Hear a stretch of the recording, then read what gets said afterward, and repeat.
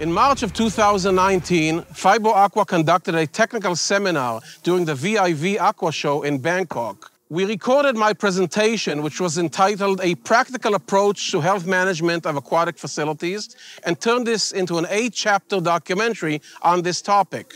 Each of the following chapters will be focusing on one important aspect of health management in the aquaculture industry. In this first chapter, I will address our goals, our overall strategy, and our professional approach as we conduct our technical visits to aquaculture facilities.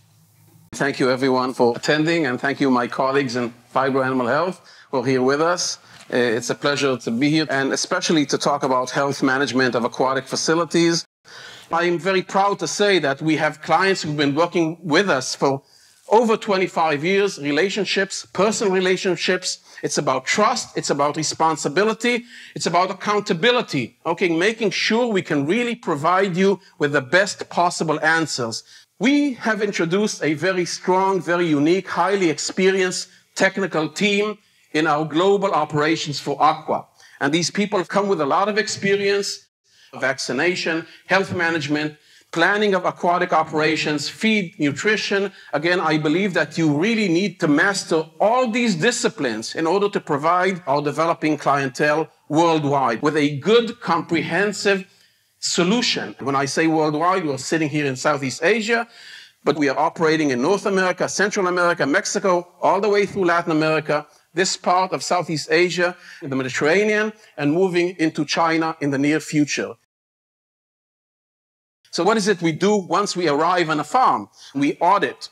Yes, we look at disease. Yes, we do histopath, we do bacteriology, we do microscopy. That is kind of the obvious. Okay, that is what is expected of health professionals. But we look at feed formulation, we look at the management, we look at the level, the quality, the expertise of the person who is managing your hatchery. Full support, not only in terms of the diagnostic process, we provide our clients with information about disease outbreaks, about understanding disease, new agents developing in the world, emerging disease, which is obviously a critical component of our professional life. We look at a very wide aspect of management of the farm. And that is part of really being able to provide a client with a very comprehensive approach, I would say, to health management.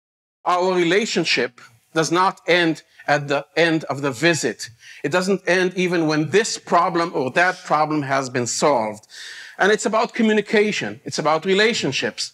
So the real expertise, the real power, the real level of professionalism which we want to achieve with you, our clients, is being able to project, being able to understand what may be happening in the farm next week or next month or in the coming winter or in the coming fall, because so many of the disease organisms in which we are dealing with are temperature-related, salinity-related, seasonal, so we need to obtain that understanding again so we are not surprised, especially when it relates to morbidity or mortality on a farm of one of my clients. And this goes back to record keeping.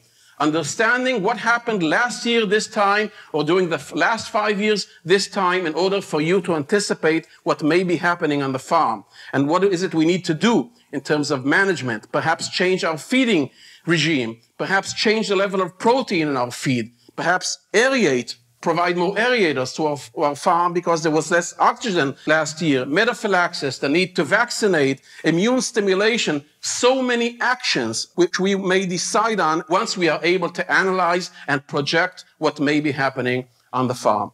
And then there are abiotic parameters which relate to environment.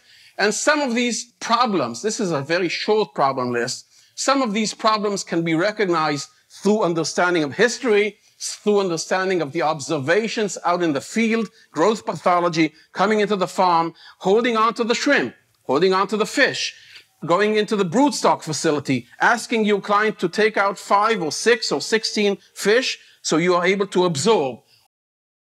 And you will be learning a whole lot about infectious agents and also abiotic parameters once you look at observations in the field.